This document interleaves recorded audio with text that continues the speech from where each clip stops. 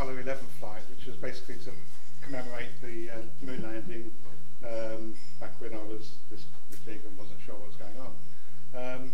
I thought I should fly something, and then a guy from Advisory Flying magazine emailed me and said, Dave, are you doing anything for Apollo? We were doing a special in the magazine.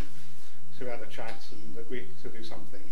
And then he didn't turn up, but anyway, it was a good flight anyway. So the plan was to fly something.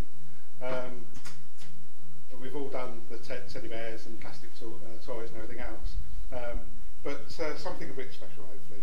So I remember this from when I was, I think I remember watching it live before in the morning, I'm not quite sure.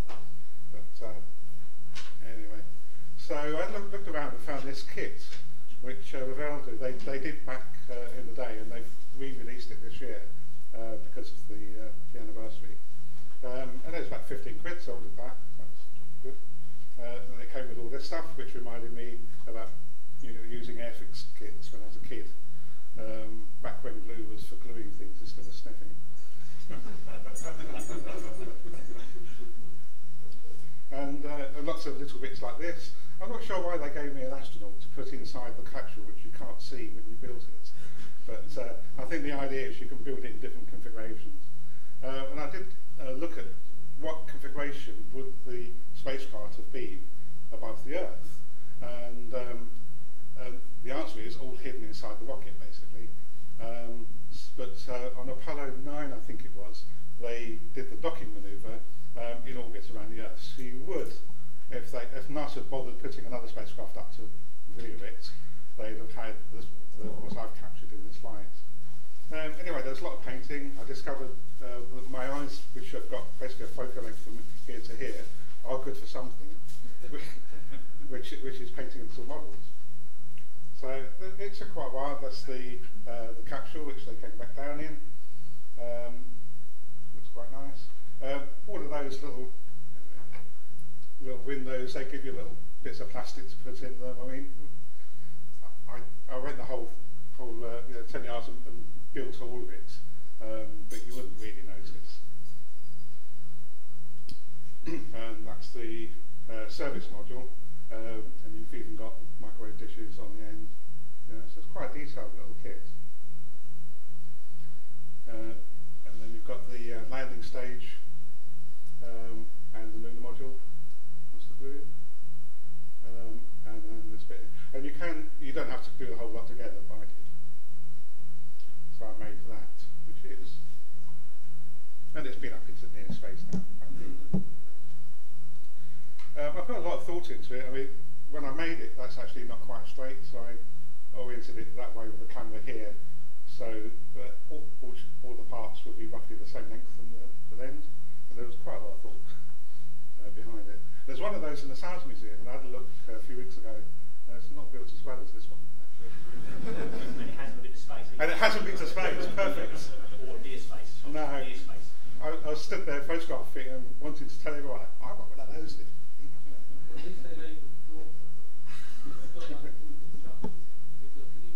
It's worth mentioning this bit here, that's carbon fibre rod, 2mm thick. And again, if you can't really quite tell, there's a bit of plastic just behind it. So the idea, the camera was this end, so that join there was hidden behind the top of the curve of the capsule. So just, I had plenty of time to figure this stuff out. Too much time. Too much time, possibly. So having built that with the vague idea of putting camera in front of it and flying it, and that was weeks before the flight, so what else can I do? So I remembered this, and I'd love to have been working in there, apart from you wouldn't see anything because of the cigarette smoke, and I'd have cancer by now. But apart from that, I'd have loved to have been involved in all this stuff. So I don't know if anyone remembers my Telnet flight, which I talked about last year, I think, and I did a mission control emulation then. So I basically took the same thing and then stretched it a bit, removed the rounded corners because they looked a bit rubbish when we put video inside, and built this. So that one there has got, this is a YouTube feed into the middle. These are buttons, they're a bit crummy, but I ran out of time on that one. And this is actual telemetry from the flight. Yeah, that's a cheat actually, I think, because that's not not the altitude there. But anyway, that's live. That would be live telemetry. I'm not sure why. Oh, maybe I played that back or something. I'm not sure. Probably. Oh yeah. So first off, that's all black and white. So how do you do black and white streaming to YouTube? So what I have is a Raspberry Pi Zero and a wide-angle camera, and then this little script that gets automatically started. And this bit here is what makes it black and white. So you set the colour saturation to 0, and then FFmpeg streams to YouTube on that channel, and that just gets filled in when the script gets started. So then you can stream in black and white. And I spent more time making this thing in black and white than any other particular aspect of it. That's the SSDV, but this is faked because SSDV, I just used the regular page that Phil produces. For this, I just cut and pasted a picture from the SD card after the flight. But, so it looks a bit better than it really did. And that's, I launched it from us on Y in Herefordshire. That's the 7S3 crystal channel down there. And again, the SSDV is in black and white, so how does that work? You just, this is a Pi in the Sky I ran, and that's, you just set camera settings to that. So that tells Raspberry Still, which is the Pi still picture program, those settings, and that makes that work in black and white as well.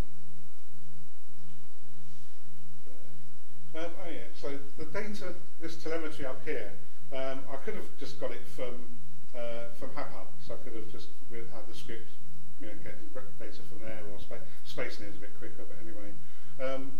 What I did was I've got my own server, so this is like a toy version of what Darkside was talking about earlier for the radio songs.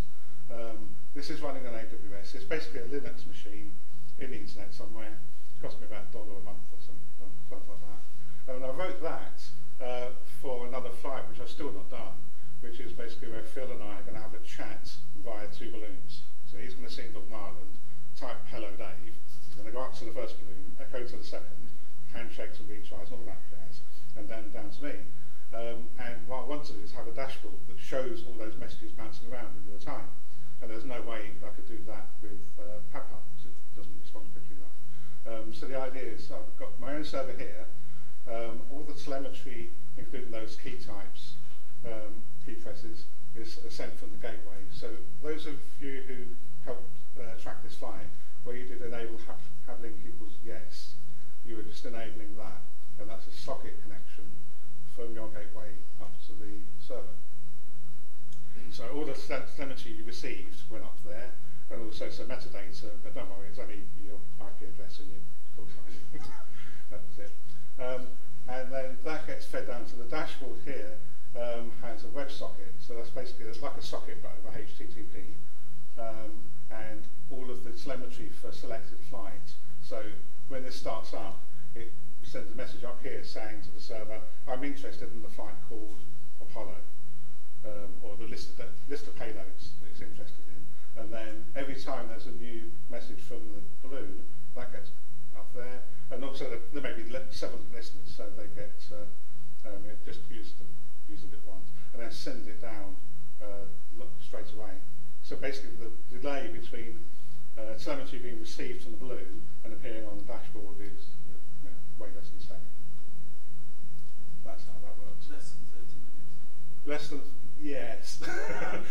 The other reason I used this is because that was when HAPHub was 30 minutes behind on a flight, which was just, it was useless basically. Anyway, that's all fixed.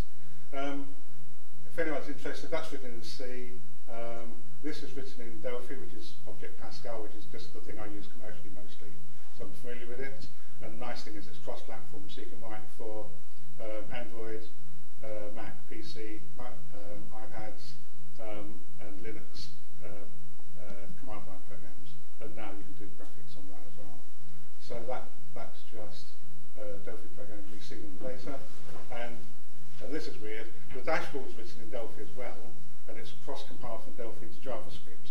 So when you load up that page, you get a load of HTML, bits, CSS, and a load of JavaScript comes down to your browser to run run all that stuff there. So I know no JavaScript, and I'll show you some in a minute. I don't understand it, but because I did Delphi all the way through. So that's how that worked. And so yes, all this data here gets filled in from that feed. This is a Google map. It's not Space Near Us. It's just a Google map using my API key, and that position is filled in from the telemetry. So it's not reliant on Space Near for the same reason as earlier. Next. And the reason that's in grey, and you can make Space Near Us in grey exactly the same way, because I've tried it. And you just set this style, you just set grey to grayscale, and it makes everything in that window there grayscale. So I didn't want anything in colour that was in that area, because they had, NASA just had grayscale displays.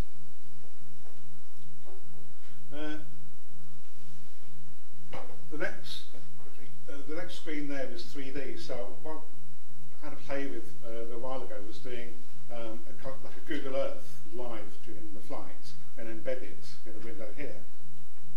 And when I searched for that, I found a thing called Cesium. It just says Cesium there, just about, which is an online map where you just write some JavaScript in your browser, and then you load up a window, and then you can set where it is, you can set all sorts of parameters, and live feed, and that's the view from a flight, one of Steve's flights that he kindly gave me the enemy A for a while back. So all I'm doing there is, every few seconds, it updates the position from the playback telemetry for Steve's flight, and it just gently rotates it 360 degrees. So it goes right through to landing, does it? Yeah, I've done it from, it looks a bit, yeah. On here you've got all these, you've got controls as well, and you can mess around, but in the code, and that's the only JavaScript you need to load a window like that. So most of that is turning off all the clutter on the screen I didn't want. So mode pickers and full screen button. So it just turns all that off, and the only thing that's left is the Cesium logo. I don't think you can turn that off unless you pay for it. And I didn't do that. And I wanted that in black and white as well. You see the video just now in colour. So I thought, okay, it's going to be called grayscale, and I may have misspelled grey that American way. It's called mono. No, it's called black and white. So that took a while to find. But basically, you just set this post-processing thing. All that, I believe, happens on the server. I'm not sure exactly, but you just set this thing, and then you get really blocky. I think it's 4, 5, 6 levels of grey, and then you have to find this magic, which is set it to 256 grayscales, and then you get a grayscale version of the colour rendering. So that window there, that code there just creates it, and then the second bit here, there's a routine called fly to. So this is written. It looks a bit clunky. That's in Delphi, and that's just converting degrees to radians. And then this bit here, ASM. Traditionally with Delphi, when if you wanted to write assembly language, which back in the days you did, you just bracketed it with ASM and end, and they've used the same idea to embed JavaScript. So that's direct JavaScript in the Delphi wrapper, if you like. So I do this, and I've got a module which has got all the Cesium routines that I use, which is only 2 or 3. So the rest of the program's in Delphi, that's in Delphi, and then just that bit is setting longitude, latitude, altitude, and then you can set heading, pitch, and roll. And if you're sensible, and I did try, but you only really want to do the heading, you don't want to do this stuff, which is what wheel balloons do, but then the viewer might need to go to the bathroom. So next screen there, telemetry. So this is, I ran 3 trackers during the flight, 2 at landing prediction, which Steve and I are going to talk about next. And that's the basic telemetry for each one. And that's the latest telemetry received from any of the listeners that were listening at the time. That's that one. The stat screen, I didn't realise how many receivers, and it scrolled off the bottom and then looked rubbish. But I did have to. There was a bug or two in the server, and I had to reset it a couple of times. I think it's after reset. So these are the listeners. So this information came in the metadata that got sent from your gateways, and then how many of each tracker that you received at that point.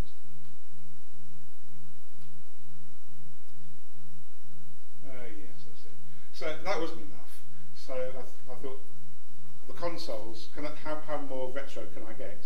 So I added in this stuff. Okay, that's it. Yeah, actually, can we get sound? There were Quindar tones as well on this stuff. So that interference kind of, not locked to, not synchronized to the signal. That was just a GIF that I just stretched over the top. So when you press the button, it turned the GIF on for a couple of seconds and then turned it off again afterwards. Let's play that again. So, yeah. And then SSDB page. And then I have that YouTube bit until I set my streaming up. I just use that. Cool. Right, so the flight itself. I wanted to launch on the launch day for Apollo, but the wind was rubbish and that didn't work out. So I think this was on landing day then. So that was the prediction, and I love these. So when your prediction basically goes back over where you launched, all you need to do is set the burst altitude so that it goes here instead of over here or over here. So I chose the right size balloon. It's handy if you, Steve's got 10 times as many balloons as I have, but I try and keep one of each size in stock. So on the morning of the launch, I can choose the right size balloon to get exactly what I want. And it actually landed just a bit further up. So this was for a certain time in the morning, but I launched a few hours later, because very usefully, someone, I won't name names, launched a balloon in the morning on the same frequency as one of my trackers. So I used the excuse to delay, but actually it was handy. It was stress-free if I just delayed things a few hours. And then the payload was a Pi and Pi in the sky.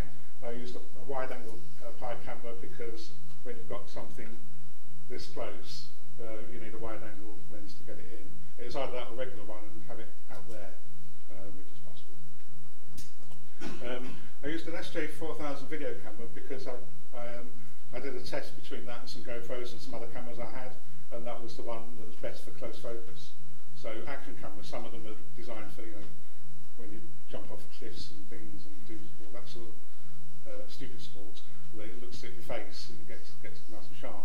And the SJ was good for that. The problem is, focusing close, as like me now, I can't see you lot. So the Pi camera is a bit of a compromise between close focus and distance focus. And then I flew an AVR tracker to back up as well.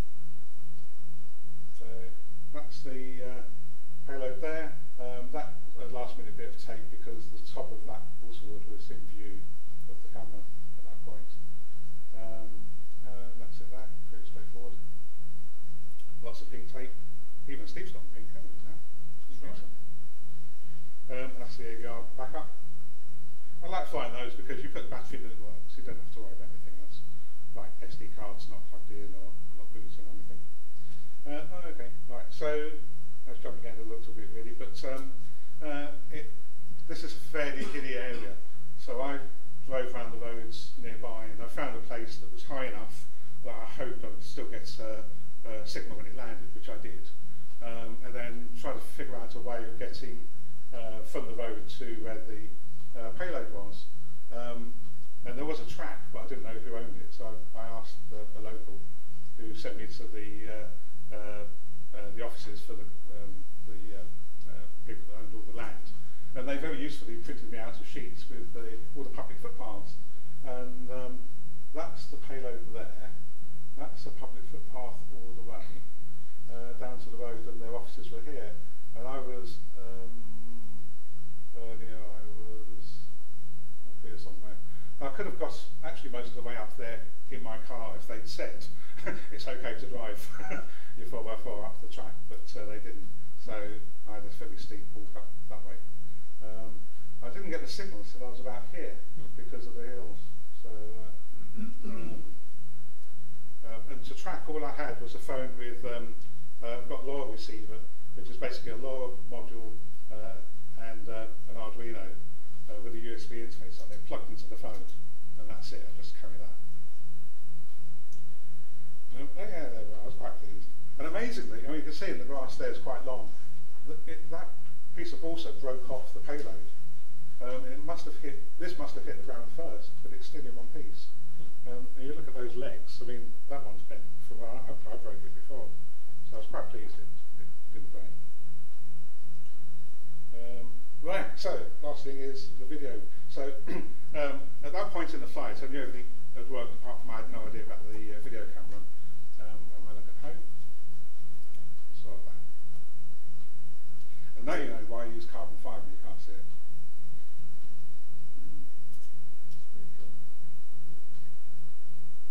That's the balsa wood shadow. Can't get around that. Can't get around that. And you can just, if it eventually goes below the horizon, you'll see the balsa wood. There you go. But otherwise. Cool. That's it.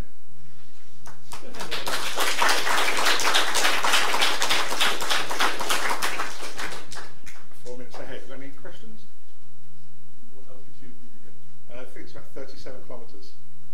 So, which was almost a record back in the day, but it's nothing now. So, I mean, anything above 20 kilometres gets that sort of picture. And the higher you go, the more footage you'll get of that sort of thing. But, you know, if you took two photos, one at 30 and one at 40, and said which one's which, wouldn't know. But yeah, it's about 37 and a half kilometres.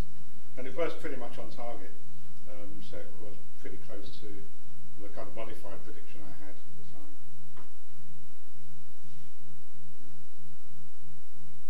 Any others? Do you have anything else on your things to do? Oh, yes. I wondered if anyone said we're going to do an Apollo 13 one that explodes, and I'm thinking of it. I'll have to buy another kit and not glue it together. And I was thinking of like a CO2 cartridge. And, yeah, I did think before, because I had a bit of time before this about, because I glued all this, made it, painted it, glued it quite a while before the flight. And I did think, if I hadn't glued it together, I could have them docking in. No, that's too much.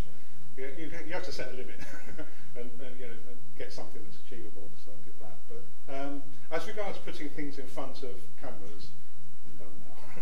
I say that, but I don't think I'm going to beat that one. Did you? You don't believe me either. Dave, I think you're never going to beat Red Bull, Ted Bull. Ted Bull, yeah, that was quite fun. Well, you can go higher than that. So yeah, I mean, I deliberately didn't beat his record by much because it was set to just a few metres above his record. Should have gone higher. Should have gone higher. The balloon didn't go, so I think it was 41, 42 kilometres, so it was another 2 kilometres or so. So yeah. Is that paint, that gold? No, it's not gold either. No, it's foil. They give it as part of the kit. So it's just aluminium foil that you scrunch around. Right. Yeah. It's gold colour. This gold-coloured aluminium foil. Yeah. It looks good. It does. Yeah. I mean, it's a superb little kit. It was fairly tricky to make, but you know, but they didn't supply all the colours. There were one or two, and also the pattern of the wire I had to kind of guess from photographs because they didn't really show where to put it. It was annoying because I painted those as solid rings till I noticed that the manual didn't say that. So I had to go over with the silver stuff afterwards. But, anyway. So Dave, did you use LoRa? Yeah, all of it was lower. Yeah. Did I buy? I can't remember. I may not have even bothered with RTTY at all. I don't bother tracking RTTY myself. I put RTTY on just to help because you get more people listening, and it's a more interactive thing, so it's more fun for the people listening. But for me in the car, I don't even turn the radio on for RTTY. Because you needed the gateways, really, didn't you? For this stuff, I needed the gateways, so yeah. So I don't think I flew RTTY at all this time. But, no. Law is much better in the car because the amount of kit you need and the amount of maintenance it needs is much better. I mean, like I say, I've got a phone, once it's locked into the signal, it just works. And you could, I mean, I've got a load, I mean, I could have done a half-hour talk just on the kit in the car. But you can there's just a phone and a low receiver is all you need to go and track one of these from launch to chasing and on foot, a whole lot. What was your makeup track? Sorry? It's a little Upu Sonics guy, and Anthony. He made some trackers a while back, and Steve was going to do a flight where we're going to launch a load of balloons at the same time. So I've got about 10 of these, and I just put it into that little leg, and I just attach it to basically every flight because it's 50. Yeah, it might be less than 35 grams, I think it is. So you just stick it in line, and it's an extra backup because stuff goes wrong, you know. And if the tracker's working, the aerial can get ripped off. I've had that. All sorts of things go wrong. Another backup tracker, you're very unlikely to do. Backup track on tomorrow as well? Yeah.